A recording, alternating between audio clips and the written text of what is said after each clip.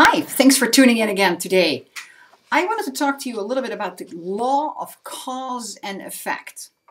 That's another very important universal law. There are many. You probably go like, how many are there? A lot, quite a lot. And some of the laws are more important for our daily living, for getting a grip of how we live, and other ones are just, they're tagged along the way. The law of cause and effect is actually what Emerson called the law of laws, because it forms the basis for so much that is taking place in your life that you are creating. And what we want to understand about this law is that we want to look at our life and see what is causing the effect that we create in our life. You see, there is a cause and then there is an effect. And then the effect becomes the cause again. It's like a chain that continues on. But you got to have a look at what is causing the effect. And as long as we don't understand that, you're going to be puzzled for the rest of your life. Now, what is causing the effect is your paradigm, is your habitual way of doing. And you go like, yeah, but how am I going to find that out? We'll do that in the next session. I just want you to get this understanding first, that first and foremost, you are in control of your life. You can change anything about your life, especially your mindset. It's not easy, but you can do it. Trust me.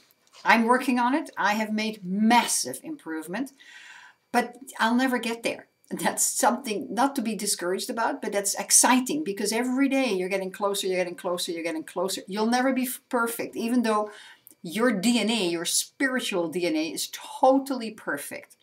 But you are a work in progress. So what is affecting your life may not really be what you want it to be. So learning what the behavior is, because we know that the behavior causes the effect or causes the results. So we're going to be looking at the behavior that you're doing that are governed by your paradigms. Because once you understand that, then you go like, wow, because your paradigm is a multitude, is a group of habits that you do without emotion, without energy in motion, without thinking about it. That's what it is. You see, your mind creates everything. Your mind is in every cell of your body.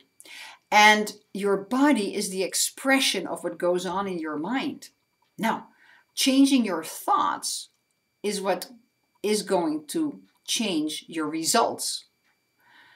This is a little bit deeper, and we'll go into this in a couple of sessions here. But for now, what you need to know is that you can change anything about yourself, and just thinking positive only is not completely doing the trick for you. There is more to it.